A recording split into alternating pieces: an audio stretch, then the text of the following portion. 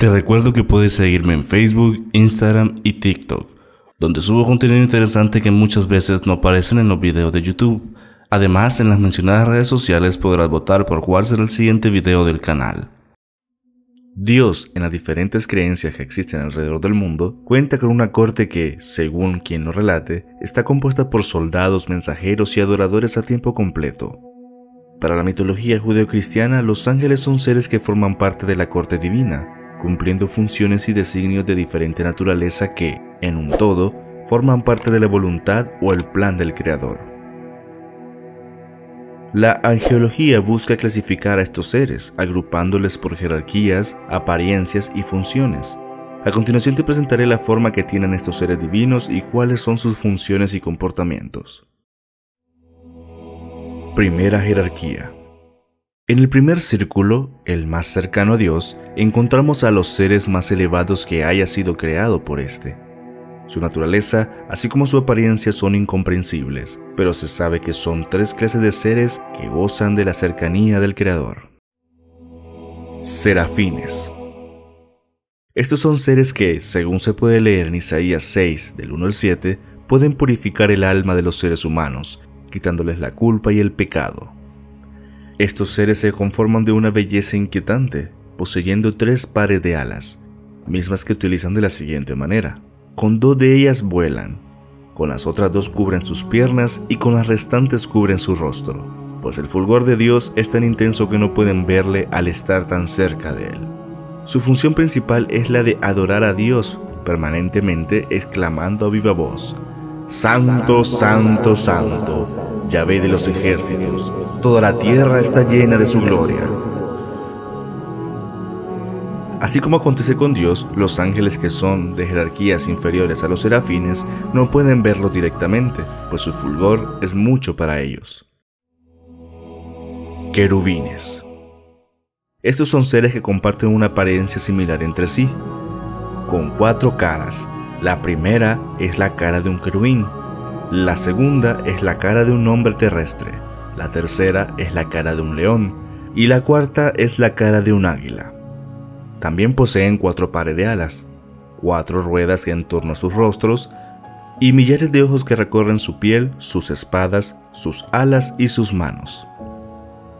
Además, estos son los seres que transportan a Dios mismo y su gloria. Todo lo anterior se puede encontrar en el libro de Ezequiel, desde el capítulo 9 al 11. También en la Biblia se habla de otros querubines que cumplían otra función, la de custodiar las entradas del jardín del Edén. Esto después de que Dios mismo expulsara a Adán y Eva por desobedecer su voluntad. Esta función se nos expone en Génesis 3:24.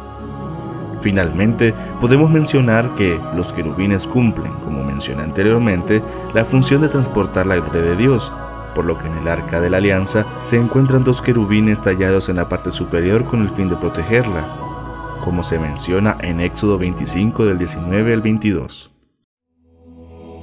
Tronos. Si bien es cierto que los querubines transportaban a Dios y su gloria, los tronos, como su nombre indica, son seres en donde Dios mismo se sienta al ser transportado. Su naturaleza es pacífica y sumisa. Se les representa con múltiples ruedas con múltiples ojos. Una de sus menciones es en Apocalipsis 4 del 2 al 9, en donde se les presenta como seres que conforman el trono de Dios y que, además, le rodean. Se especifican 24 y sobre cada uno de ellos hay un anciano con una corona de oro.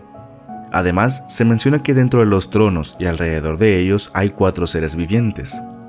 La primera criatura viviente es semejante a un león. La segunda criatura viviente es semejante a un torillo. La tercera criatura viviente tiene el rostro como el de un hombre. Y la cuarta criatura viviente es semejante a un águila en pleno vuelo. San Gregorio Magno afirma que se denominan tronos a aquellos ángeles en los que Dios omnipotente preside el cumplimiento de sus decretos. Como en nuestra lengua llamamos tronos a los asientos, reciben el nombre de tronos de Dios los que están tan llenos de gracia divina que en ellos se sienta Dios y por medio de ellos decreta sus disposiciones. Para Santo Tomás, los tronos significan el poder judicial. Los serafines emanan el pensamiento del amor de Dios en la sustancia primordial. Los querubines plasman su vibración de sabiduría divina, que es el deseo de Dios, y los tronos materializan la sustancia que forma el mundo donde Dios manifiesta su obra. Segunda jerarquía. En este segundo círculo se encuentran otros tres tipos de seres que, si bien es cierto no son los más cercanos a Dios, gozan siempre de su fulgor como miembros del segundo círculo de los cielos.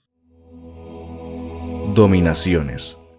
Estos seres celestiales son los encargados de imponer el orden y los deberes de los ángeles inferiores, recibiendo órdenes únicamente de los serafines, querubines y del Dios mismo. Se dice que estos son los que le dan orden a las cosas y cuidan que se mantengan en equilibrio. Estos seres son mencionados en Colosenses 1:16. Virtudes.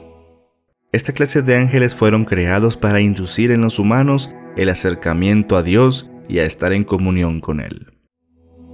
Potestades. Estos son los seres más bajos del segundo círculo de proximidad a Dios. Se les representa con cascos, armaduras y espadas llameantes. Son mencionados en 1 de Pedro 3:22. Tercera jerarquía. Este comprende el tercer y último círculo de la cercanía del Creador, en donde moran otros tres clases de seres, mismos que cumplen funciones diferentes a las ya mencionadas. Principados.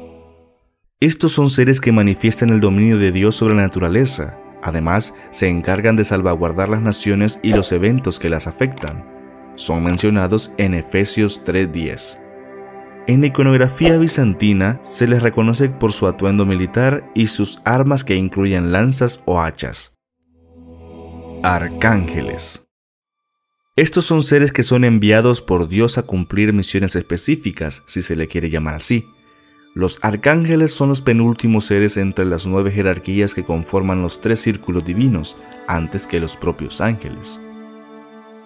En la Biblia canónica, como en textos adicionales como lo son los deuterocanónicos y los pseudoepígrafos, se identifican a 7 arcángeles, y estos son: Miguel, el jefe del ejército celestial.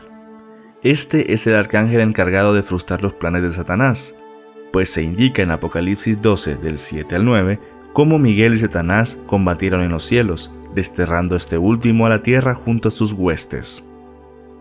Gabriel, el mensajero celestial. Este ser es quien devela con claridad las respuestas a las oraciones como la de Daniel en el capítulo 9, versículo 20-21 de su libro homónimo. Otro ejemplo de su función se cuenta en Lucas capítulo 1, cuando se le apareció a Zacarías para anunciar el nacimiento de su hijo, Juan el Bautista. Rafael, el protector de los viajeros, de la salud y del noviazgo. Este ser es mencionado en el libro deuterocanónico de Tobías, acompañando a este último por designio de Dios para protegerle. Uriel, el encargado de las tierras y de los templos de Dios. Al igual que el anterior, es referenciado en los textos católicos deuterocanónicos. Raguel, el encargado de la justicia, de la imparcialidad y de las armonías. Su nombre se enumera en el libro pseudoepígrafo de Enoc como uno de los 7 arcángeles, el cual le mostró a Enoc el fuego que guía las luminarias al cielo. Seriel, el encargado de los espíritus de los hombres que pecan. Este ser es mencionado igualmente en el libro de Enoc. Remiel, el encargado de los resucitados. Algunos teólogos identifican como Ramiel al ser que se le hace referencia en Apocalipsis 6 del 10 al 11, o el ángel mencionado en 2 de Crónicas 32, 21-22 e Isaías 37, 36 al 38. Jofiel, el encargado de los inocentes. Él aparece como uno de los 7 arcángeles en las enseñanzas del pseudo Dionisio. Ángeles. Estos son los seres más bajos de la corte o coro celestial, pero, a pesar de ello, son los que cumplen más funciones al menos que la literatura bíblica exponga. Estos seres asistirán al juicio final, según Mateo 13:49-50. Adoran a Dios sobre todas las cosas, según Isaías 6:3. Ejecutan los designios de Dios, según Hechos 7:53. Ejecutan los juicios de Dios sobre sus enemigos, según Hechos 12:23. juntarán a los elegidos en la segunda venida, según Mateo 24:30 al 31, entre otros. Sin embargo, las historias de los ángeles de la Biblia son dignas de exponerse en un futuro video, por aparte. Cabe destacar que, de entre los ángeles hay otra clasificación, misma en la que se incluye el príncipe del mal, Lucifer. Pero de los ángeles caídos hablaremos en un próximo video, exponiendo detalles su origen, reino e integrantes.